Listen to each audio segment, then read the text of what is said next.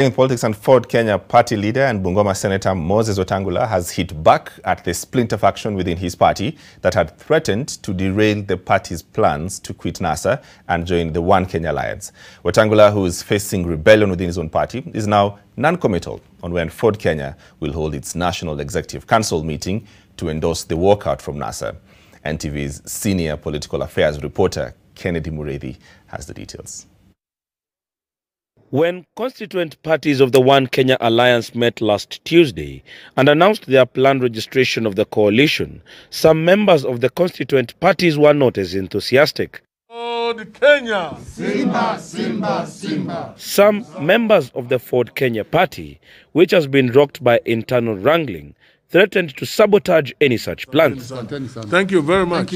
But party leader Moses Wetangula laughed off their threats, insisting it is his place to make decisions on the party's behalf. You've been seeing yours truly here, who fields candidates for Ford Kenya, who speaks for Ford Kenya, who is the leader of Ford Kenya, known, acknowledged, and everybody, including yourself, you know. If I ask you a question, who is the leader of Ford Kenya, will you think twice before you answer it? The splinter faction led by Kandui MP Wafula Wamunyinyi and Tongaren MP Dr. Eseli Simiu accused Wetangula of speaking out of turn as he has no mandate to lead the party.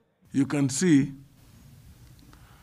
the former party leader of Ford Kenya moving about, purporting to represent Ford Kenya, masquerading as the representative of Ford Kenya in coalition formations.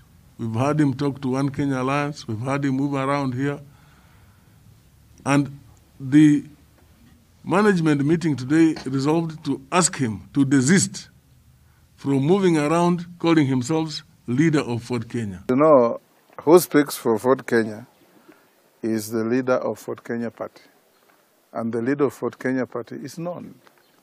We don't have to, you know, we say in the book of Wole Soyinka, The Lion and the Jewel, that a tiger does not profess its turpitude, it bounces.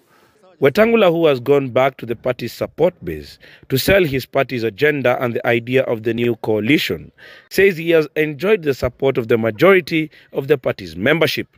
The squabbles within Ford Kenya come even as the Amani National Congress officially passed a resolution to desert NASA and communicated the same to the registrar of political parties.